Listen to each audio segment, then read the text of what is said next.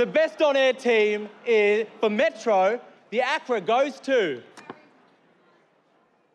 Jonesy and Amanda.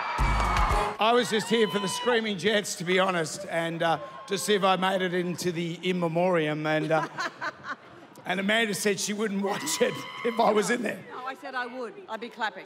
It's such a big deal. Like, honestly, I had no idea and possibly overserved myself a bit. But thank you. Everyone that I work with here tonight, I've been coming to these things since 1990. And I know so many people here, from Fordo to Mick Malloy to Kyle and Jackie O to Fitzy and Whipper and Kate to Jimmy and Nate to Will and Woody, all those guys that we share the radio landscape with. I want to kick your ass in the ratings, but I love you guys. And we do. We all get up for that. So, thank you. And this lady here, who, honestly, I wouldn't have a job without her. It's not true, but thank you. Wow, and thank you. And this, it means a lot. It really means a lot. And you all know, I love being in this room on a night like this, whether you're from Orange or Bundaberg or wherever you are. Thank you, especially. This stuff means something. And after all these years together, our last ratings were the best we've ever had at this time of year. Gee, don't you take the win. For this time, this 2 minutes of the year, this is the best we've ever been. But you take your wins where you get them. And it's not even about that. What a great reward the ratings are and what a wonderful thing it is. And we never take this stuff for granted. This is an extraordinary thing. We've been together 19 years. We've been on air 19 years. Thank you to ARN for supporting us through 19 years. That's a big commitment from a network to hang in with you.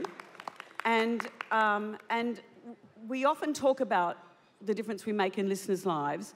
I just want to say a word about the difference it makes in my life, is that having somewhere to go every day, and we all have this thing. I learnt this great word the other day. I probably said it to you recently, is that the word sonder, which means that everyone, the realization that everyone is going through a complex life.